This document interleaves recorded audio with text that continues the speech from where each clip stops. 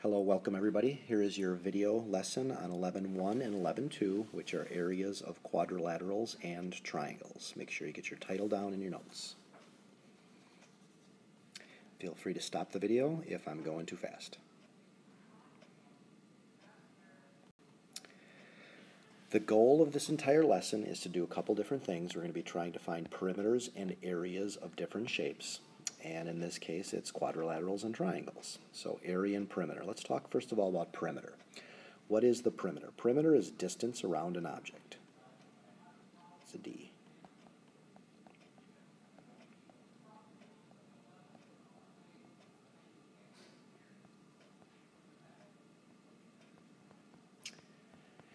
Now, how do you do that perimeter?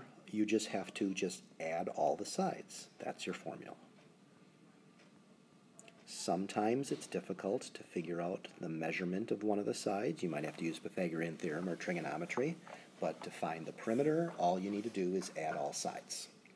The units for perimeter are usually going to be things like feet, or inches, or centimeters.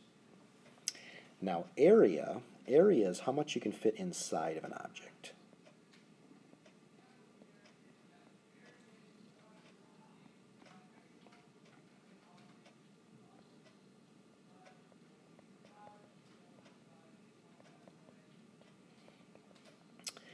And here's where it gets tricky. When you're finding the area, unlike perimeter where you have to just add all the sides, you have to use a formula. And it depends on your shape which formula you need to pick.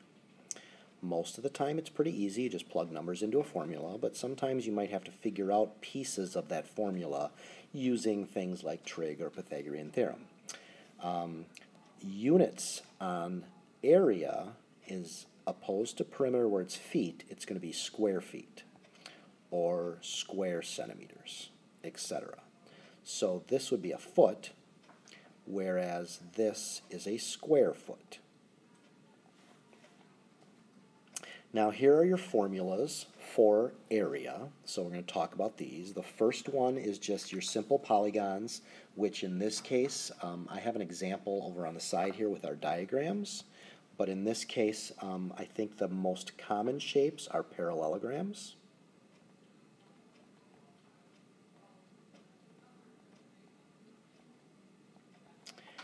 Rectangles, squares, and even a rhombus. I'm going to abbreviate here because I'm going to be running out of room.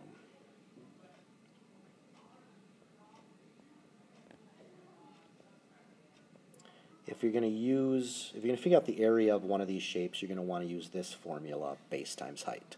Squares might be the only exception because the base and the height are the same. You might be able to do sides squared, but otherwise those formulas will work for all those shapes. When you have a triangle, and then here are three drawings of different triangles, you have to use the base times the height again, but you're going to have to use half of it. And it makes sense because if this is a rectangle, the triangle makes up half of a rectangle. That's why it's not just base times height, it's half of base times height. So these are two formulas you'll need to use for these types of shapes, these quadrilaterals and these three-sided triangles. And then you get to an odd shape. That was going to be a trapezoid. So the trapezoid formula, very useful for later shapes, is this odd formula. It's 1/2 of the height, and then you take the two bases and add them. So the bases in a trapezoid are the parallel sides. So this side and this side. So those would be your bases. So you had to figure out what measurements those are, either through some sort of math figuring it out, or you could just pick it right off of the picture. And you need to add those two numbers. After that, you have to figure out the height. Now, we're going to talk specifically about the height, but height is very important. Anytime you use the word height, you must have a perpendicular to the base. So some people get caught thinking this is the height, but this side is on a slant. It does not form a right angle with one of the bases. So that's going to be our biggest challenge, is trying to figure out those heights. And then these are odd shapes. These are kites. And you can use this formula also sometimes for a rhombus. and that is when you take 1/2 of the diagonals and multiply them. So the diagonals are connecting the opposite corners. So if I knew that length and that length, I would multiply them, and then I would just take half of that result. And same thing for this kind of like elongated kite. Those are the two diagonals. All right, get to some examples. This first example is find the area and the perimeter, and it tells you what shape it is. It tells you that it is a parallelogram. So I'm going to begin with perimeter because that's pretty easy for this shape. The perimeter is just all sides, and since it's a parallelogram, the top and the bottom are the same. So it's 48 plus 48. And then the right and the left sides are both 36. Plus 36 plus 36. So perimeter in this case, and it's not always the case, but in this case it's pretty easy. It's 168 feet.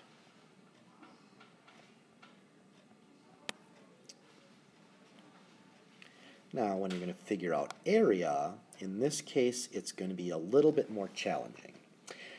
So area for a parallelogram is base times height. I often like for the areas to write the general formula before I start plugging in numbers. That will help you get partial credit on tests and quizzes. So the base is pretty easy. The base is the parallel sides of both the trapezoids and parallelograms and rectangles and squares. So the parallelograms, or the parallel sides in this case, are 48 feet. Let me kind of erase this so you can see that 48 so it doesn't get hidden. Now the height is the difficult one. What is the height? Well, a lot of people get caught by thinking it's this side here, 36, but that does not form a right angle with the base. This is going to be the height. So the question is, how do I find that height? Well, if you notice here, I have a right triangle, and I'm going to draw that right triangle separate, and I know that this is a 30-degree angle right there. And I know that this side right here is 36 feet. So I'm going to use my special right triangles. This is L, this is L square root of 3, and this is 2L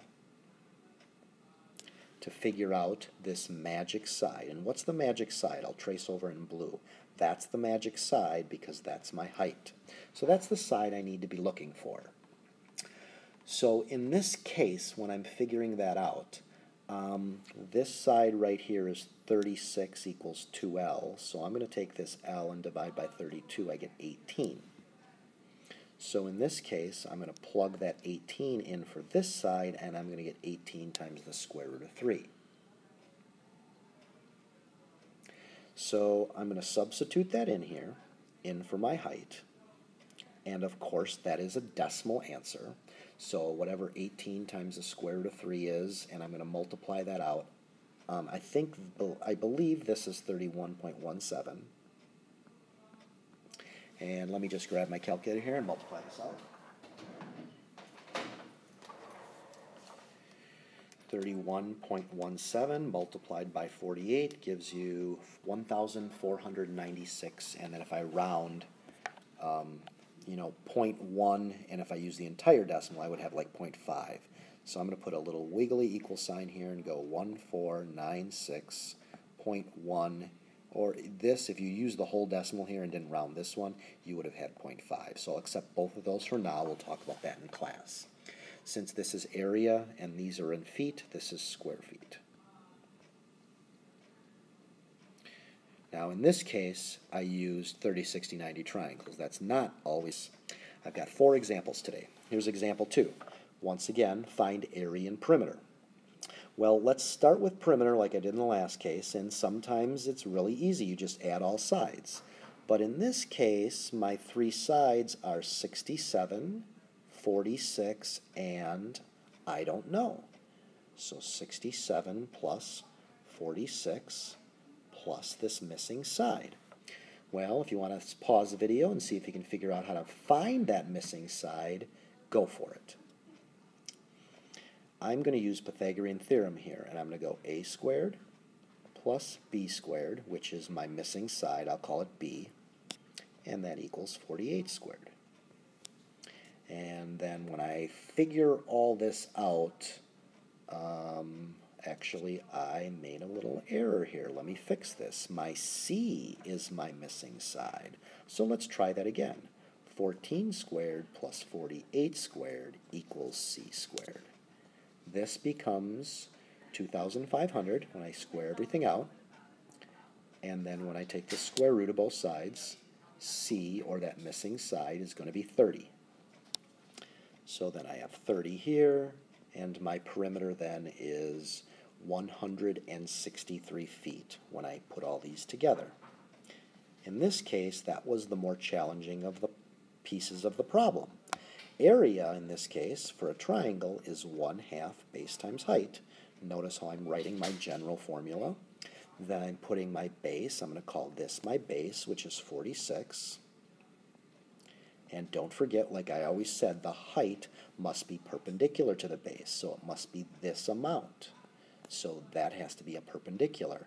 Well, I don't have the perpendicular there. I have it outside the triangle, which happens sometimes. So that's just 48.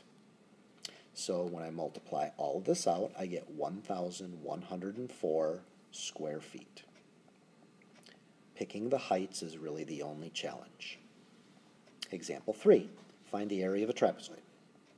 Area equals 1/2 height, base 1 plus base 2. This is the general formula. Then I need to start substituting in numbers. I like to kind of always start with what's my bases. My bases are the parallel sides, like I said on the first slide, one of the first slides, so 40 and 18. So you're going to do 40 plus 18. It's going to be 58. And then my height has to be perpendicular to the bases, and lo and behold, this one is. So this is pretty simple. Now be careful on your calculator that you need to do that first. If you want to do it in your head, it's really easy. It's 58. 15 times 1/2, or 0.5. And that result is going to be 435. Watch your units. In this case, it's meters, so area is square meters. And problem. Find the area of the kite. Now, the area formula for a kite is 1/2 diagonal 1 times diagonal 2. Let me eliminate this and put this one in blue so you can see what I'm talking about in my picture. So I'm going to call this diagonal 2, it doesn't really matter, and let me call this diagonal 1. Now, if you remember your properties of kites, this is 16 right there, so this is also 16 because the kite's diagonals are perpendicular, and the one of them is bisected always. The one that looks like it should be bisected is bisected. So if this is 16 on this side, the other one's 16 too. So that diagonal 2, we're going to call that 16 plus 16, which is 32. Then you have this magic half, always needed. Then you got this diagonal 1, which is the red one. Well, it's going to be, for diagonal 1, I'm going to do 35 plus this right here. I just am not sure what that is. But let's look at what I got here. Hey, look right here. I've got a right triangle because the diagonals are perpendicular. So if I go a squared plus b squared equals c squared, and I substitute my hypotenuse in for c, and in this case that's 20,